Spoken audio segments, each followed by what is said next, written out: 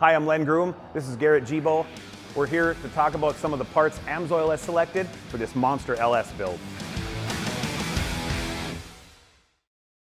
What are we looking at, Garrett? Len, we have a set of forged JE pistons and they are dished.